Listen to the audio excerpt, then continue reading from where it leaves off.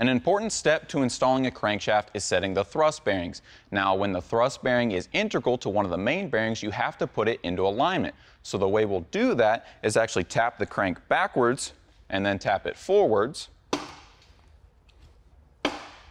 And then we'll preload the crankshaft in the forward direction to align the rear thrust bearings. Now we go forwards because in a car, a torque converter or a clutch setup is going to preload the crank forward, so those are the most important to have flat and in alignment.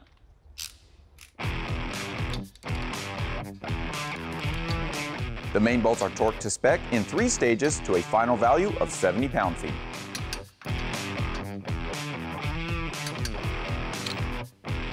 Very nice.